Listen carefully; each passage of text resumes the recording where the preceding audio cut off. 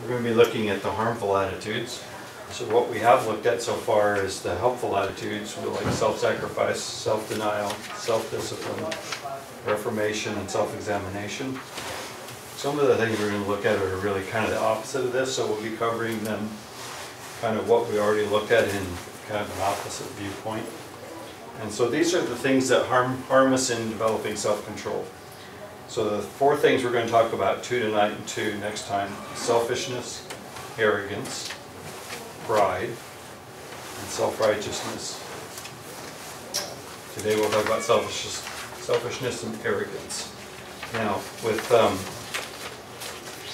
selfishness, it's kind of the opposite of self-sacrifice and self-denial, because you're kind of, instead of denying yourself, you're kind of promoting yourself, and instead of sacrificing, you're kind of collecting everything to yourself. So selfishness is a kind of the opposite of those. So we'll look at that first. Why would selfishness be an impediment to self-control? It seems like, that would be kind of the more natural path. If I'm selfish, then it's all about me. And I don't have to control myself, because what I want to do is okay. Yeah, so that just comes natural, doesn't it? And we'll talk about that a little bit, but that all just comes very natural. So if that's our motivation in life, that's actually pretty easy. We don't even need self-control, do we? No. We just do what we want to do, and we don't have to deny ourselves. We don't have to sacrifice. We don't have to deprive ourselves. We just do what we want and get what we want. So say, simple. It feels good, do it. It's simple, yeah. So that may be one of the reasons why that kind of a lifestyle is so much more desirable, because it's just a lot less work, a lot less things that we have to do.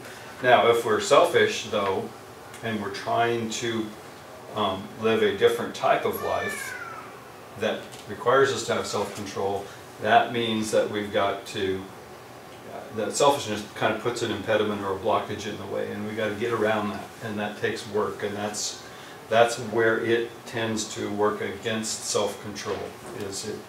It makes us want to have things that we want, and we have to put that behind, and so that takes control. I think selfishness maybe is just a little bit in all of us, so that we have to fight on different levels. But it just kind of seems to be an ingrained thing. It is, and I think Ken Leach used to say that you come out, you're born, and you come out crying and demanding things, right? It's true. You're immediately, it's all about me at that point, isn't Yeah. it? You don't care about the rest of the world, it's just about me. Yeah. Feed me, clean me up, take care of me, I want. Well, that's where we start. And then we got to fix that later. So a lot of times when that's why I think parenting and the way we raise children is so very important, because we'll either teach them to be selfish or we'll teach them to be unselfish. And that sets a lot of things in place for where they're going to go. And if we don't do that well, they're going to have a lot of trouble with self-control, because they will never have really exercised it. All right, so let's jump into selfishness. And let's look at some of the things that the Bible says about it. So it's a self-centered concern for yourself. It's without due regard to the needs of others. We don't really care what others need. We care about what we need. And so Scripture treats selfishness as an aspect of sin. And it urges believers to care for others instead of themselves. So the very nature of God's Word teaches us exactly the opposite of what we naturally want to do. So, looking at 2 Corinthians 5, so we'll start right here. 2 Corinthians 5:14. We see that selfishness is a characteristic of a sinner. Remember those? Thank you. Sure. And that's really because we're trying to keep the old self. And when we do that, we sin. Okay, so in 2 Corinthians 5, verses 14 and 15, for the love of Christ controls us. Well, if selfishness is in us, then that's what controls us, not the love of Christ. Having concluded this, that one died for all, therefore all died. And he died for all, so that they who might live might no longer live for themselves, but for him who died. So Our calling as a Christian is to stop living for ourselves, quit being selfish, and live for Christ. So that's a completely different mindset.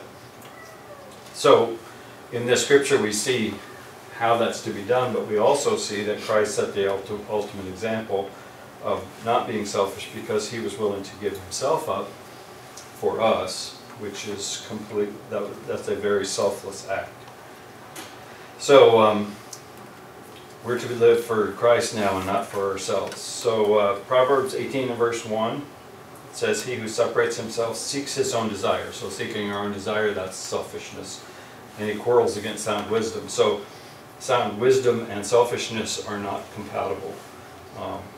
If we want to be self-seeking, then we're fools. That's really what this is telling us. Okay, Romans 2.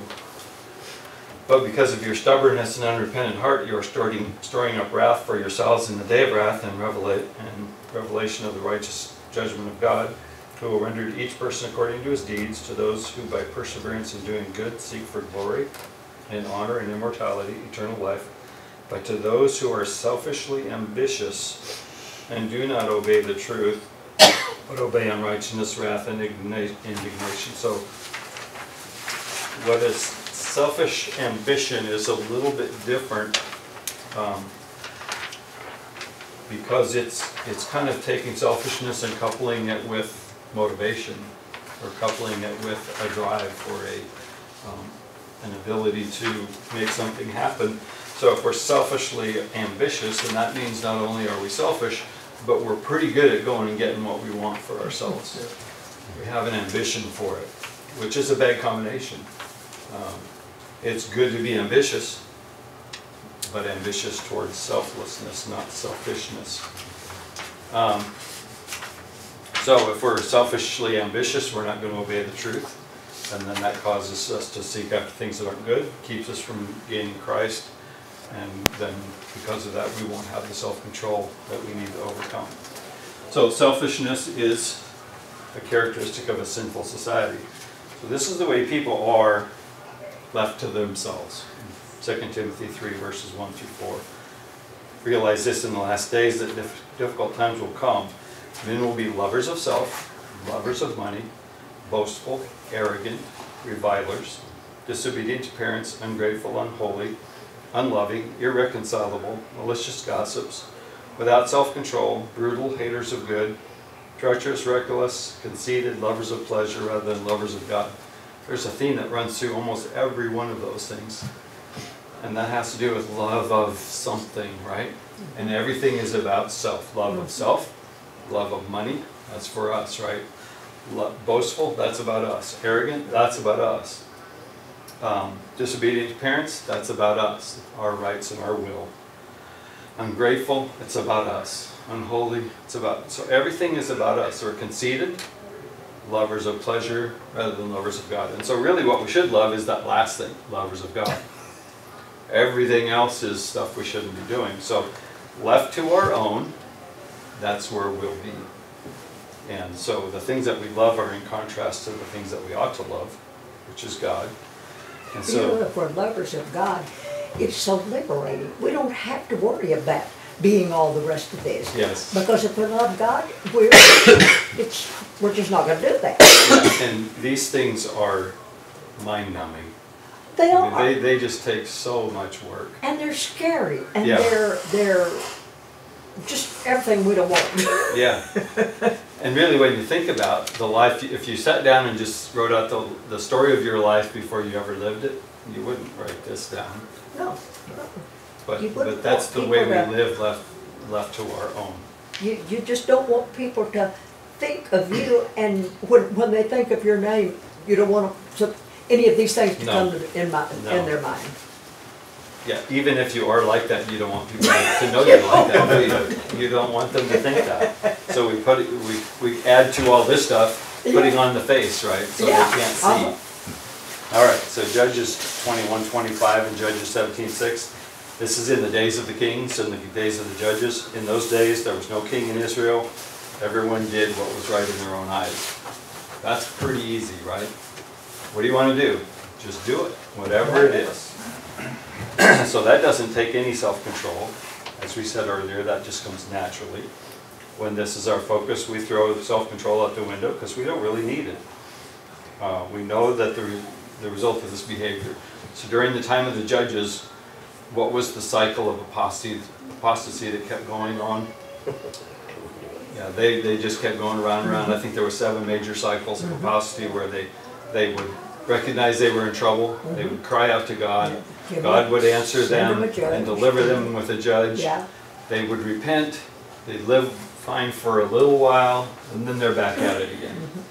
And that would be a mind-numbing lifestyle as well. So that's the kind of life that we'll have if we do things that just come naturally. When you think of a society that lives that way, what would you think would be going on in that society? Chaos. Chaos. Because there's no standard, there's no agreements, there's no acceptable behavior. It's just whatever you want to do. And to some degree, we see that today. Yes. I don't want to be, a doomsdayer about it, but the more we don't respect authority and we don't have that level of who we look up to as our guidepost or who we follow, then we will be doing our own thing. And it's almost strange that the more society tries to control things like what we say about others, the worse it gets. Yeah. Because they want to control not what we say good, but really allowing people to display the worst parts. Society to work for everybody, regardless. Yeah. And it's not ever going to work. It's strange though, because it's all about giving people their rights, but in order to do that, you've got to take away people's rights, Take away a right? lot of rights. You do. Especially religious freedom. Yes, so if you're going to tell people you have to accept abortion as an example, then you're taking away the rights of the pro-life people. Well, they don't see it that way, but that's exactly what you're doing. You can't give everybody everything. It just won't work. And that's what we're trying to do in this society now. Exactly. That reminds me of the first chapter of Romans. They just kept getting worse and worse because that when they knew God, they glorified Him not as God, and neither will they think. And they really, and then it just keeps getting worse. They put themselves in God's position. So it's. All right. So if we look at selfishness, we can express that in a number of ways. One of the ways we can do that is greed. Greed is about wanting things for ourselves, right? So that's selfishness. We want to acquire, we want things for ourselves. Matthew 23:25 talks about the scribes and the Pharisees. They're clean on the outside, they put on a good face, but inside they're full of robbery and self-indulgence. It's kind of interesting, those are the things he says about them. Self-indulgence is indulging yourself or selfishness. That's really just a different word for that. So if we throw off restraint and discipline and we yield to the desire to gratify our selfish appetites and our cravings, that's what greed is. Well, self-indulgence then is not consistent with being clean and pure. It's actually the opposite of self-control. We know that the rich man was self-indulgent because he didn't deny himself anything, and it landed him in Hades. So some examples of greed, when we look at Mark chapter 12, let's see, am I caught up with myself? Yeah, Mark chapter 12. Yeah. So here on this one, Mark 12, the vine growers, there's a whole story about the vine growers, but when the heir comes, they decided, let's kill him and the inheritance will be ours. They were just greedy. They were okay with killing somebody to get what was his and not theirs. And that's what greed will do for us. In Luke 13 through 21, this is the whole story about the man who asked Jesus to tell his brother to divide the family inheritance with him. He was more concerned about what was owed to him and what was supposed to be his. And he wanted all of that. And so there was a parable told to him about the rich man who had so much coming in that he had no place to store all his crops. What was the outcome of his lifestyle of eat, drink, and be merry. This night. Your soul required. And so if you're not rich towards God, then you're of no value to God, and therefore your life has no meaning. In Acts chapter 5 and verse 3, Ananias, Peter said, Ananias, why has Satan filled your heart to lie to the Holy Spirit and keep back some of the price of the land, when he said he'd given it all and he didn't? In each of these cases, greed caused them to do something that where they wanted something for themselves, and somebody in each story died as a result. That's not always the case. Physical death isn't always the outcome of greed, but spiritual death is. They want something so badly they were willing to sacrifice even life for it. So that kind of temptation makes it difficult for us to control our attitude. So even if we don't want something bad enough that we're willing to kill, generally when we want something bad enough, it's hard for us to control that. So keeping that desire to have in check is really important. What do we call it when we have taken those desires like that and we've kind of normalized them and we're happy with where we're at? Rationalization. That's rational, but it's also contentment, right? Yeah. Instead of wanting all the time, we're just content with what we have. And that affects our conscience too. It does. Because it'll skew our conscience one way that it shouldn't be. It's a way away from God. Mm-hmm. And so the standard begins to change, and what we're willing to accept gets further and further away from what we're supposed to accept. So another way that we can express selfishness is through selfish ambition. We saw that a little bit in one of the scriptures that we read already. But in Philippians 1, verse 15,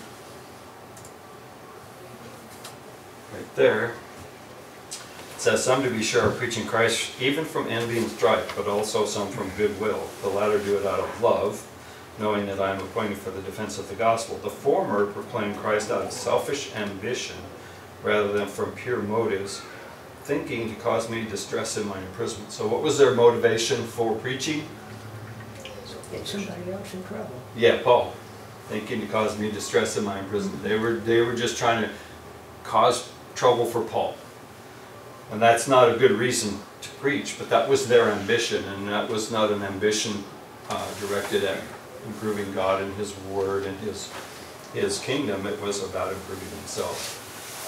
So if we have a personal drive to accomplish something for ourselves instead of others, that creates a temptation for us, and it makes it difficult sometimes for us to do the right thing. James 3, verses 14 through 16, if you have bitter jealousy and selfish ambition in your heart, do not be arrogant and lie against the truth. There's all the things we're looking at tonight. The wisdom is not that which comes down from above, but it's earthly, natural, demonic. For where jealousy and selfish ambition exist, there is disorder in every evil thing. We just said that, right? What is the outcome of everybody doing their own thing? Chaos. Well, that's just another word for disorder in every evil thing. And so bitter jealousy and selfish ambition will cause us to think we're doing well when we're actually not doing well.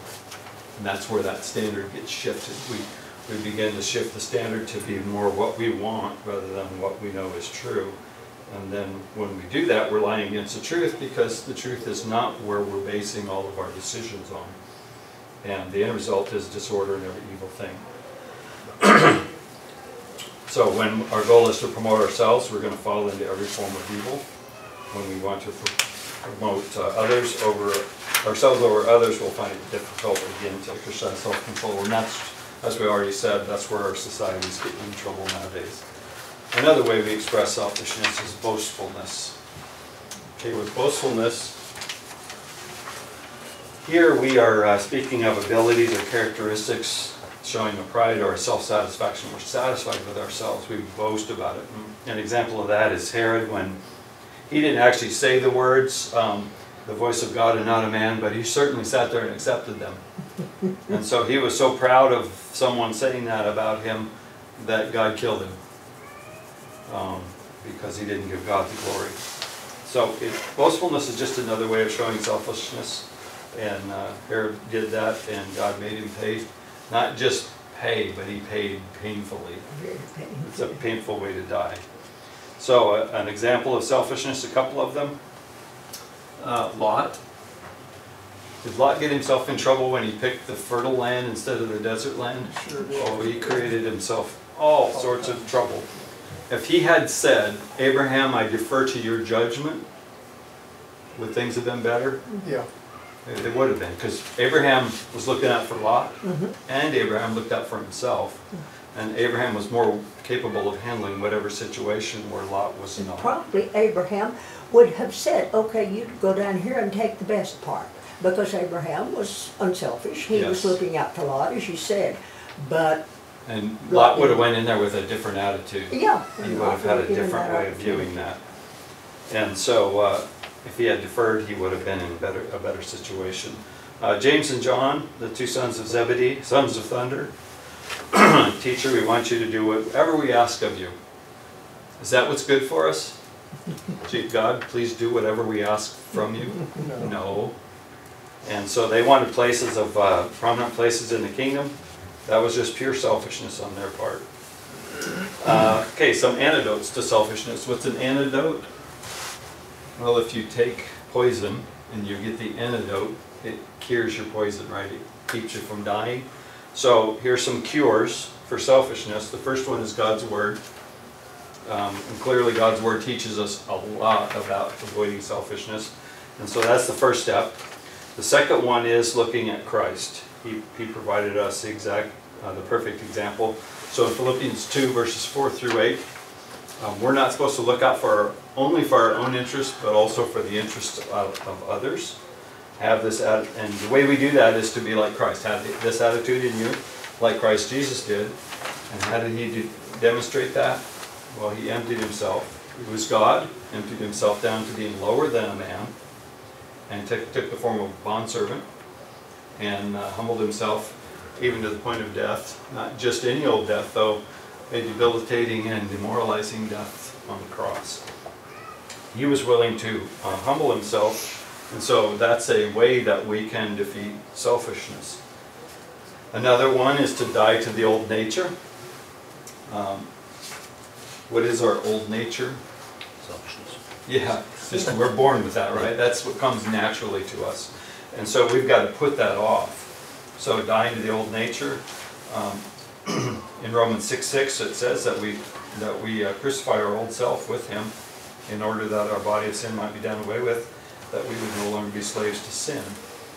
Ephesians 4:22, that in reference to your former manner of life you lay aside the old self, which is being corrupted in accordance with the lusts of deceit.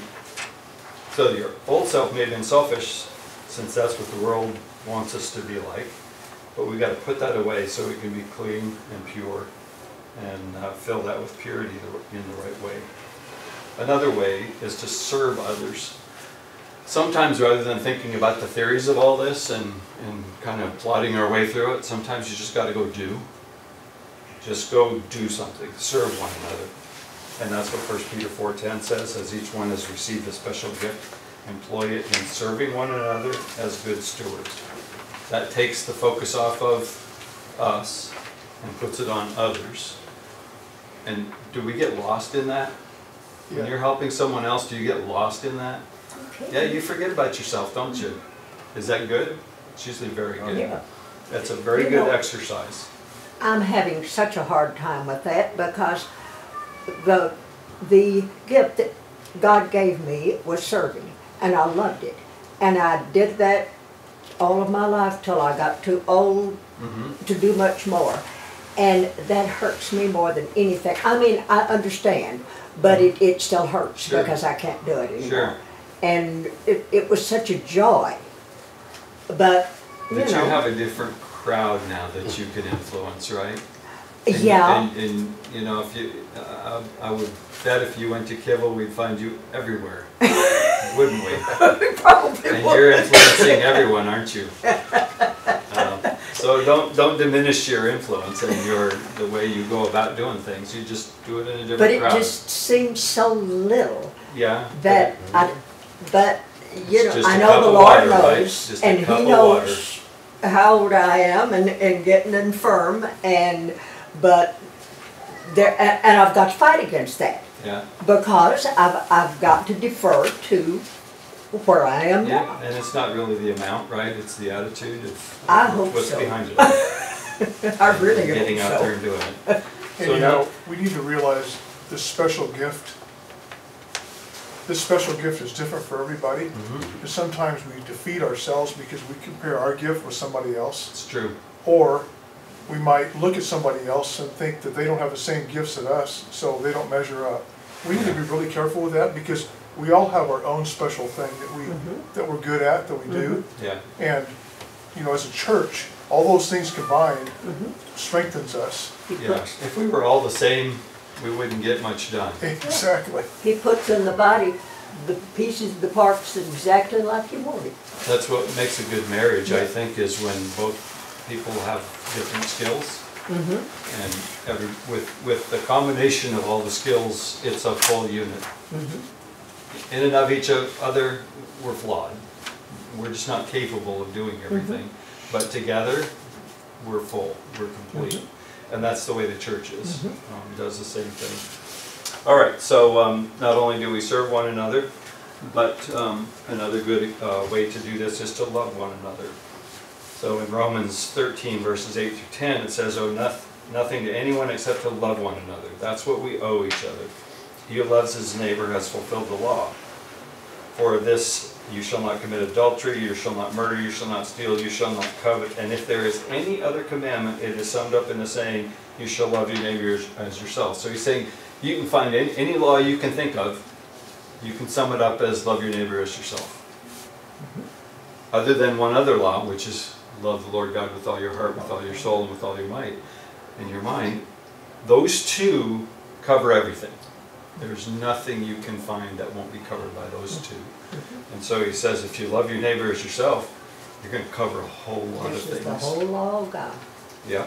So love does no wrong to a neighbor, therefore love is the fulfillment of the law. So selfishness doesn't accomplish God's work, but if we love one another and to a higher degree, then we'll be in agreement with God's law, and then this attitude will save us from a whole lot of sins that we could be committing. So loving our neighbor is very important, very critical to being a Christian. All right, so we went through that fairly quickly. We threw a lot of stuff, I threw a lot of information out because we're just hitting the tops here. There's just so much information here. Arrogance. What is arrogance? I sat and thought about this for a while. What's the difference between arrogance and pride? When I first thought about it, I said they're the same thing, but they're actually not. Arrogance is not listening to reason or anyone else. Arrogance builds pride so high in yourself that you have all the answers. And arrogance comes out, doesn't it? Oh, yeah. Arrogance isn't kept within. Pride can be kept within. Pride can be, you know, I'm so proud of myself and confident in myself and the things that I do that I'm good.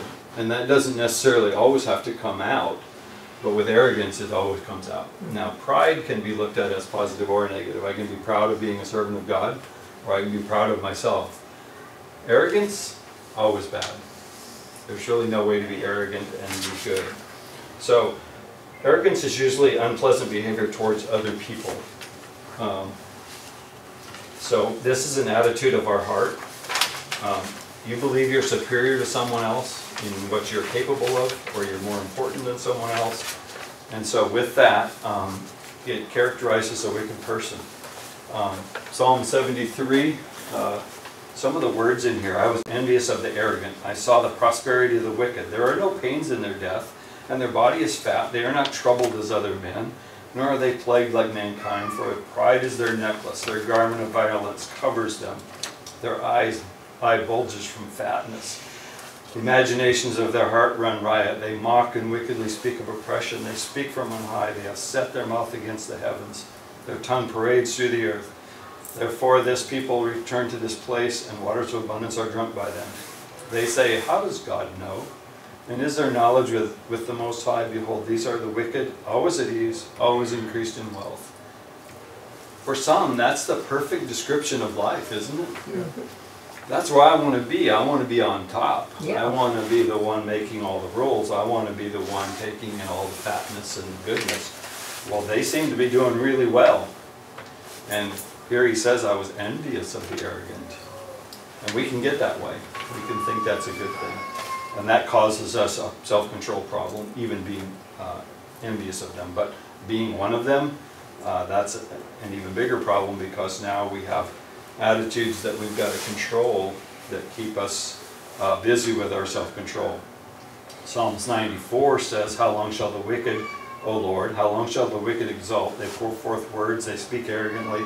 All who do wickedness vaunt themselves. They crush your people, O Lord, and afflict your heritage. They slay the widow and the stranger, and murder in the orphans. And they have said, the Lord does not see, nor does God, the God of Jacob, pay heed. They think they're in control. They think they've got it all covered.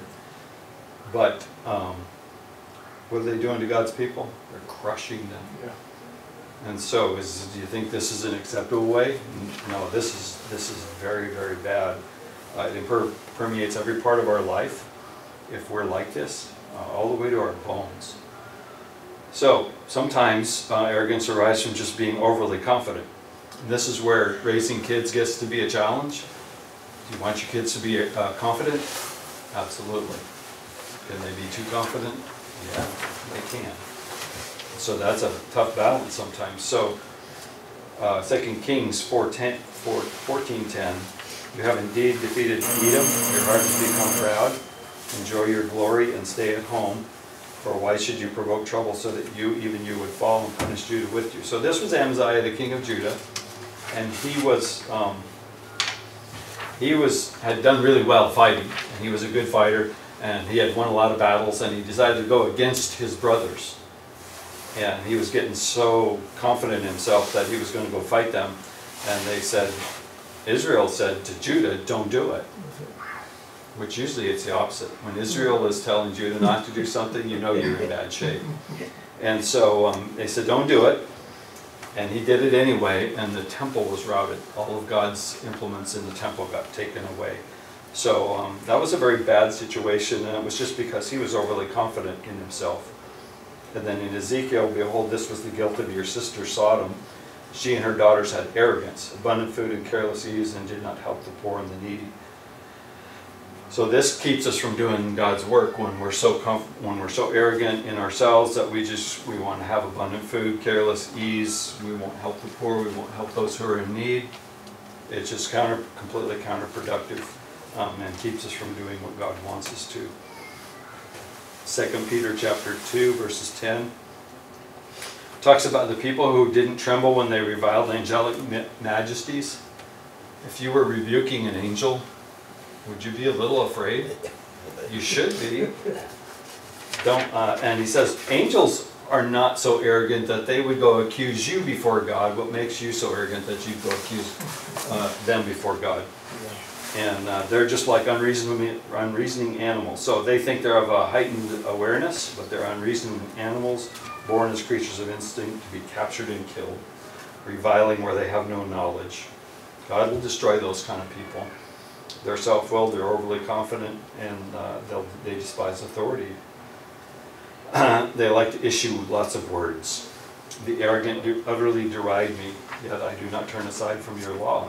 So that's what, when the arrogant come against us, we need to not get caught off guard and lose our focus. In 1 Samuel 2 verses 3 it says, boast no more so very proudly, do not let arrogance come out of your mouth. The Lord is a God of knowledge, and with him actions are weighed. I think that says God knows you when you're arrogant. He's going to judge you for that. He's going to take action. He's a God of knowledge, and he's a God of judgment and action. So arrogance is essentially rebellion against God. Why? Because we're putting ourselves on the throne, right? We think we're better than everybody, including God. He gave us a perfect example of humility and expected us to follow it. Yes, and so what we're doing with that is we're putting ourselves on the throne. Yeah. Well, that's completely against what God wants. So in Nehemiah 9, it says, but our fathers acted arrogantly. They became stubborn and would not listen to your commandments. So arrogance causes us to be stubborn. Stubbornness causes us to not obey. You think that's a problem for self-control? Huge problem for self-control. And so they became stubborn and appointed a leader to return them to slavery in Egypt. That's how far they were willing to go. Go completely against what everything God had done for them and go backwards. Nehemiah 9:29. This is during the time of the judges. It says there that they acted arrogantly and they did not listen to your commandments. And so they wouldn't listen, they rebelled, and that's again the cycle of the judges. So the troubling thing is arrogance may even be found in the church. Why is that? Made of people. We're people, right? We're not above this. So in 2 Corinthians, Paul says that he's afraid that when he comes to see them and find them, he's going to find all sorts of people there, like those with strife and jealousy and angers and tempers, and one of the things is arrogance. In 1 Corinthians 4:18, it says, some have become arrogant as though I were not coming to you. And they were thinking so highly of themselves that they felt like they could say anything about Paul and anything about God's Word, because Paul wasn't going to come and correct them, and Paul had another thing, message for them that he was coming.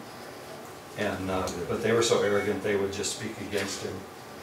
In 1 Timothy 6:17, those who are rich in this present world not to be conceited, or fix their hope on the uncertainty of riches. So one of them is fixing your hope on yourself. The other is fixing your hope on riches. But instead, fix your hope on God, who richly supplies us with all things to enjoy. And then finally, there's two more sections here. The godly should reject arrogance. And that's because God hates arrogance.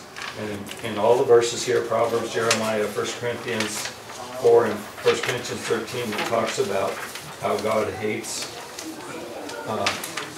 arrogance. And then in 1 Corinthians 4:7, he says, what makes you think you're better than everyone else? Everything you have, I gave you.